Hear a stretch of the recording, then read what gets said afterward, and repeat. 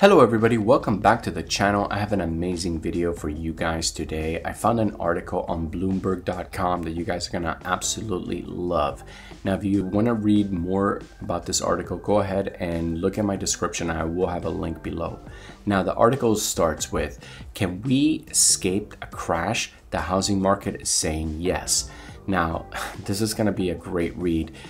If anybody is in the market to buy a house or sell a house, you're really gonna wanna pay attention to this article. Now check this out. Rising mortgage rates crushed affordability and led to softening demand, but much needed cost relief is allowing builders to sweeten a deal for buyers without destabilizing the broader economy. From stagflation to cost relief in 6 months. That's the new picture of the housing market that has emerged in just a few weeks. And to the extent that housing has been a microcosm for the pandemic era economy, the cooldown will present new challenges and opportunities over the next 6 months, both for sellers and buyers. It should also provide some broader reassurance. It's looking possible that we can unwind some of the explosion in the housing affordability without crashing the market. When stagflation was the leading dynamic back in March, the housing market story was relentless cost inflation and inability for supply chains to catch up to demand is bad, but people still really want to own homes, and low mortgage rates are helping keep demand strong. Today's story has changed. Supply chains are finally catching up to the demand, in large part because higher mortgage interest rates are making buyers more skittish and damping sales. At the same time, home builders are now in a position to use some of the cushion from record high profit margins to offer incentive to buyers, improving the affordability picture for potential homeowners.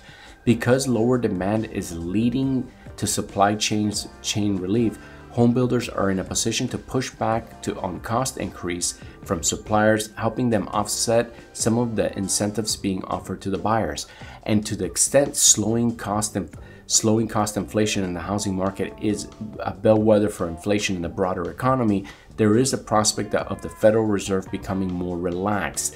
That will allow mortgage rates to fall back somewhat, helping even more with affordability and getting housing market back to something more like normal growth. The first signs that relentless cost inflation was shifting was a drop in the single-family housing starts over the past 2 months. Between April and June, single-family starts fell by 16%, and now they're the lowest level they have been in 2 years. That's not to say a lot, though. Remember, the economy shut down, and the last 2 years have been a crazy time. Basically, they're saying right here in 2022. So this was the big drop from COVID, and then it shot back up. Yeah, it's crazy. So now there's basically a rebalancing. Industrial commentary suggests that downtrend will continue in the short term. In its earnings call on Tuesday, the Four Star Group, a residential lot development company, said it believes builders are going to try to right size their inventory on project by project basis. So basically, construction is slowing down, and they're gonna be smarter about where they build and how they build, and how much they're gonna charge for homes. That's one of the biggest issues here.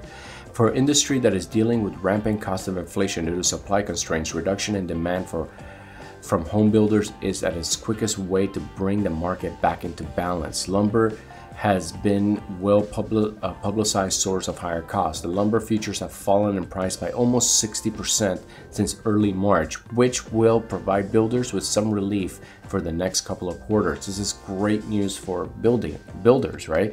They're able to get the cost a little bit lower since March at least. But lumber isn't just a start. In their June home builder survey, Rick Palacios, let me see, what did he say? He said that in the metro areas, we're starting to see a broad-based cost relief on the materials side while anticipating relief on the labor side. So this is good news for home builders. So to finish out the article, check this out. The housing affordability crisis of the last couple of years has been a function of three factors: extreme cost pressures that home builders had to absorb, high record home building profit margins that were a function of high demand and low supply, and more recently, the surge in mortgage rates engineered by the Federal Reserve. There is now room for all those to adjust somewhat in the coming months in a healthy way. The response in some metro areas will be more balanced than others, but ultimately we're heading towards the outcome of a Federal Reserve wants: a housing market supply chain with a little more slack than it has had, and without any kind of inflation that has destabilized the broader economy. So let's hope for the best, guys. I still think, you know, in the next year, 2, 3 years, we're gonna definitely see housing prices come down. So if you have a good job, if you have a W-2 job right now, is the time to save as much as possible.